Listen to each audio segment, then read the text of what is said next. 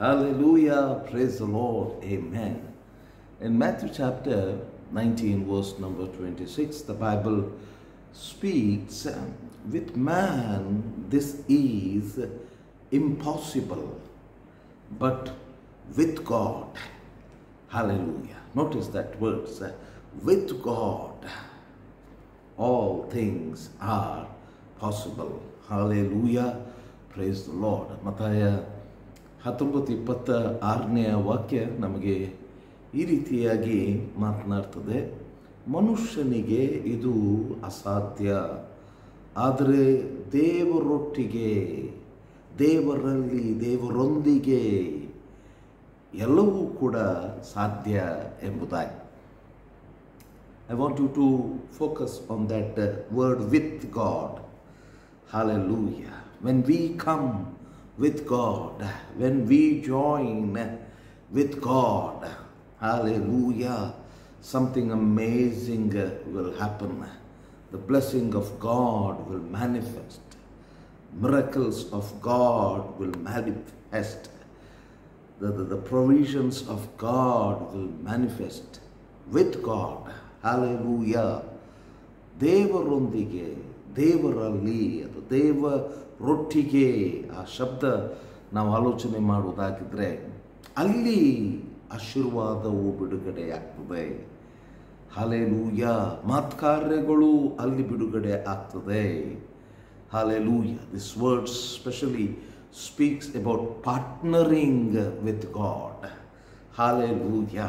ಈ ವಾಕ್ಯ ಯಾವುದನ್ನು ತೋರಿಸ್ತದೆ ಅಂತ ಹೇಳಿದರೆ, ದೇವರೊಟ್ಟಿಗೆ ನಾವು ಪಾಲುಗಾರರಾಗುವುದು, ಅದನ್ನು ತೋರಿಸ್ತದೆ. Amen. So many times we want miracles to happen. So many times we want breakthroughs and victories, answers for our prayers. We want to see God move into our situations, and we fail so many times to witness it. ಅನೇಕ ಸಾರಿ ನಮ್ಮ ಜೀವಿತದಲ್ಲಿ ದೇವರು ಕಾರ್ಯ ಮಾಡಬೇಕು, ದೇವರು ಬರಬೇಕು, ದೇವರ ಶಕ್ತಿ ತೋರಿ ಬರಬೇಕು ಅಂತ ಹೇಳಿ ನಾವು ಬಯಸ್ತೇವೆ.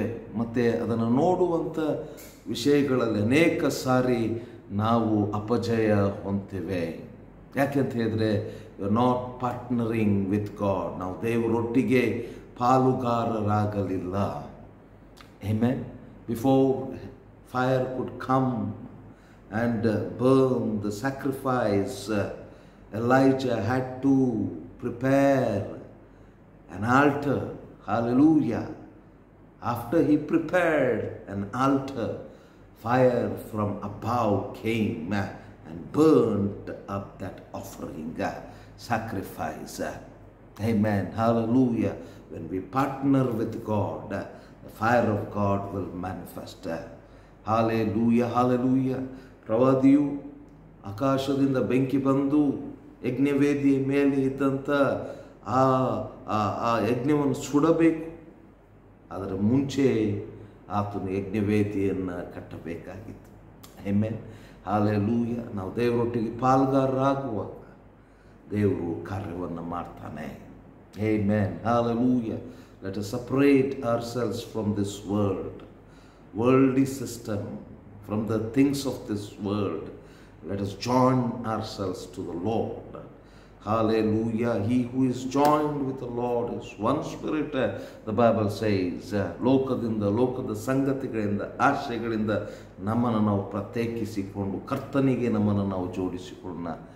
ಕರ್ತನೊಟ್ಟಿಗೆ ಯಾರು ತನ್ನನ್ನು ಜೋಡಿಸಿಕೊಂಡಿದ್ದಾರೋ ಅವರು ಒಂದೇ ಆತ್ಮವಾಗಿದ್ದಾರೆ ಎಂಬುದಾಗಿ ದೇವರ ವಾಕ್ಯ ನಮಗೆ. The Lord bless this word. Amen. ದೇವರ ವಾಕ್ಯವನ್ನು ಆಶೀರ್ವದಿಸಲಿ. ಆಮೆನ್.